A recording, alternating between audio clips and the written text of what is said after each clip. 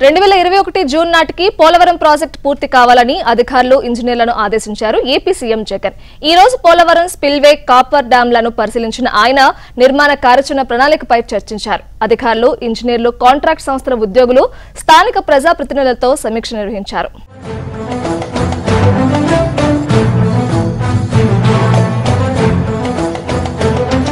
2021 సీజన్కు Polavaram project ద్వారా ఆయకట్టుకు సాగునీరు అందాలని, ఆ మేరకు కార్యాచరణ ప్రణాళిక రూపొందించాలని అధికారుల్ని ఆదేశించారు ఏపీ సీఎం జగన్.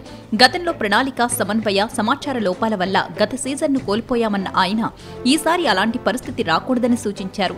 జూన్ నుంచి అక్టోబర్ దాకా పనులు జరగాలని, అవి జరగడానికున్న అడ్డంకులపై దృష్టి పెట్టాలని ఆదేశించారు. ఎట్టి పరిస్థితుల్లోనూ ఈ ఏడాది జూన్ కల్లా స్పిల్వే పనులు పూర్తి కావాలని, అదే వేగంతో అప్రోచ్ ఛానల్ కూడా పూర్తి కావాలని చెప్పారు. స్పిల్వేను జూన్ నాటికి అందుబాటులోకి తీసుకొస్తే నదిలో నీటిని స్పిల్వే మీదుగా తరలించే అవకాశం ఉంటుందన్నారు జగన్.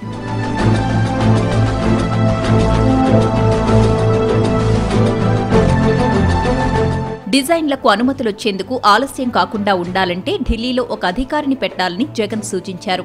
కుడి, ఎడమ కాలువలను అనుకున్న లక్ష్యంలోగా వినియోగంలోకి తీసుకురావడానికి చర్యలు తీసుకోవాలన్న సీఎం రెండు వైపులా టన్నెల్ తవ్వకం పనుల ప్రగతిని అడిగి తెలుసుకున్నారు. జూన్ కల్లా కుడి ప్రధాన కాలువ అనుసంధానం పూర్తవుతుందని చెప్పిన అధికారులు అందులో భాగమైన సొరంగం లైనింగ్ కూడా పూర్తవుతుందని జగన్కి వివరించారు. ఎడమ కాలువ అనుసంధానానికి సంబంధించి 2 ప్యాకేజీల్లో పనులు నడుస్తున్నాయని చెప్పారు. దాంతో పనులు పూర్తయ్యాక ఎక్కడా గండ్లు పడే పరిస్థితి ఉండకూడదని జగన్ అధికారుల్ని హెచ్చరించారు.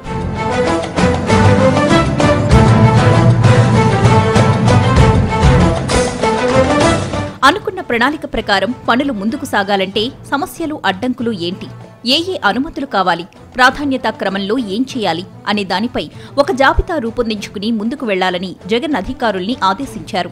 స్పిల్వే ముందు భాగంలో నిర్మించాల్సిన బ్రిడ్జ్ పైన సీఎం పర్యటనలో చర్చ జరిగింది. ఈ బ్రిడ్జ్ను earth cum rock fill డ్యాంతో అనుసంధానించేలా design చేస్తే 4 వరుసల రోడ్ ఏర్పడుతుందని అధికారులు సీఎంకు వివరించారు. దాంతో ఆయన డిజైన్ ఖరారు చేసి పనులు ప్రారంభించాలని, బ్రిడ్జికు వైఎస్ఆర్ గేట్వే అనే పేరు పెట్టాలని ఆదేశించారు.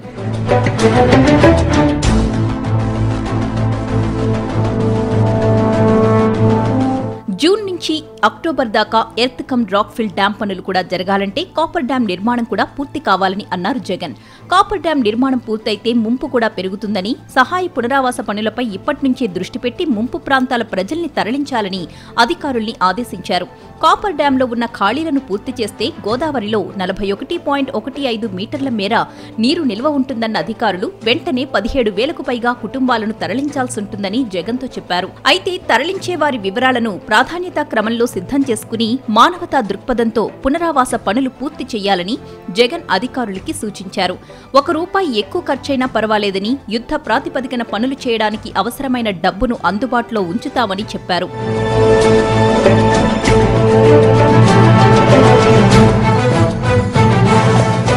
35వ కాంటూరులో 6 గ్రామాలు ముంపుకు గురవుతున్నాయని, వాటిని తరలించాలని అధికారులు జగన్ దృష్టికి తీసుకొచ్చారు. దేవీపట్నం మండలంలో 6 గ్రామాలను తక్షణమే తరలించాల్సుంటుందని, భద్రాచలంలో 3వ విడత ప్రమాద హెచ్చరిక జారీ అయితేనే ఈ గ్రామాలు మునిగేవని, కానీ ఇప్పుడు మొదటి ప్రమాద హెచ్చరిక వచ్చిన వెంటనే మునిగిపోతున్నాయని అధికారులు జగన్కు వివరించారు. దాంతో జగన్ ఆ మేరకే సహాయ పునరావాస పనులకు సిద్ధం కావాలని, పునరావాస కాలనీల్లో పనులకు అవసరమైన డబ్బు విడుదల చేస్తామని చెప్పారు.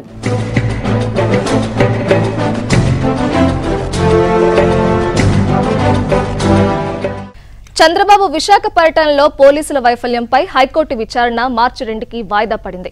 చంద్రబాబుకు 151 సిఆర్పిసి నోటీసును ఇవ్వడంపై ప్రధాన న్యాయమూర్తి ఆగ్రహం వ్యక్తం చేశారు.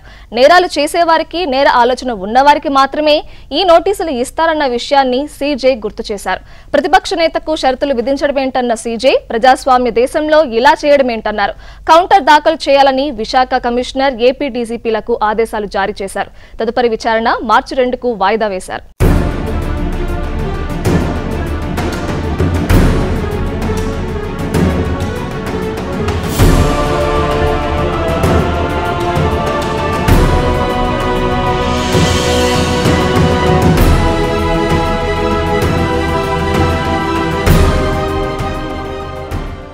రాజధానిగా అమరావతినే కొనసాగించాలని డిమాండ్ చేస్తూ అమరావతి పరిరక్షణ సమితి జేఏసీ రేపు రౌండ్ టేబుల్ సమావేశం నిర్వహిస్తోంది.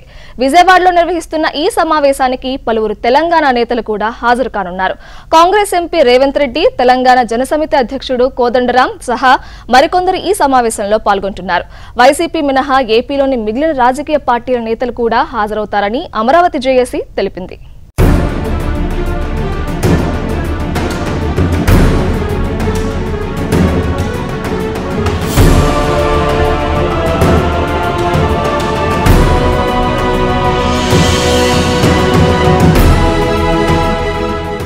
రేపు జరగనున్న డీసీసీబీ, డీసీఎంఎస్ చైర్మన్, వైస్ చైర్మన్ల ఎన్నికకు సర్వం సిద్ధమైంది.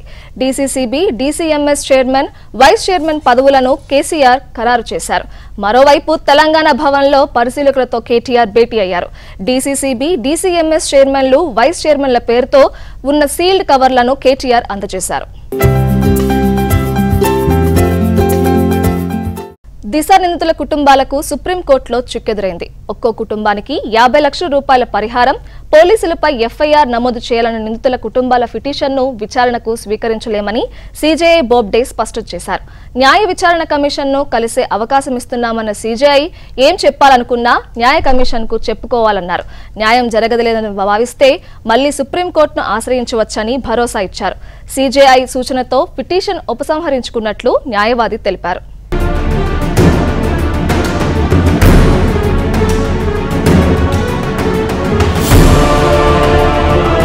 చికెన్ తింటే కరోనా వస్తుందన్న పుకార్లను నమ్మొద్దంటోంది పౌల్ట్రీ ఇండస్ట్రీ. చికెన్ కి కరోనా వైరస్ కి ఎలాంటి సంబంధం లేదని ధైర్యంగా తినొచ్చంటున్నారు పౌల్ట్రీ నిర్వాహకులు. ప్రజల్లో ఉన్న అపోహల్ని తొలగించేందుకు నెక్లెస్ రోడ్ లో చికెన్ అండ్ ఎగ్ మేళా నిర్వహిస్తున్నారు. ఈ కార్యక్రమానికి మంత్రి కేటీఆర్ ముఖ్య అతిథిగా హాజరయ్యారు. చికెన్ కూడా తిన్నారు.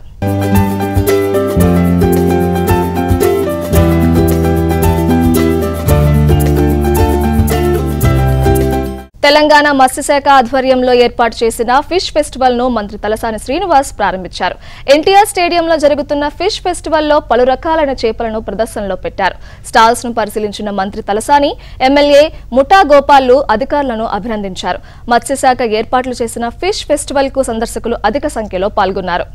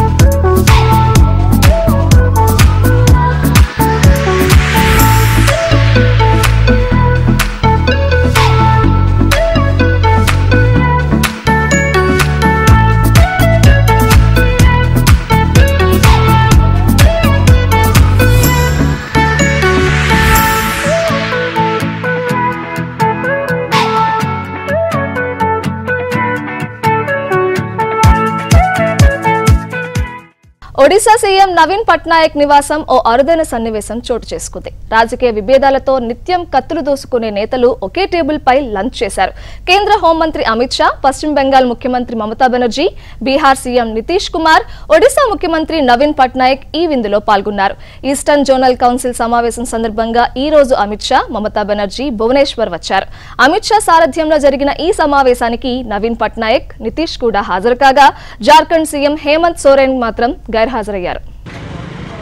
अमित शाह अमित शाह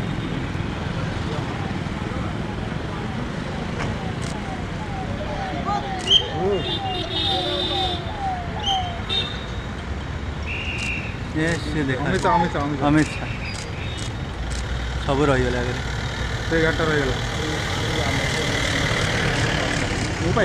हाँ आम पाई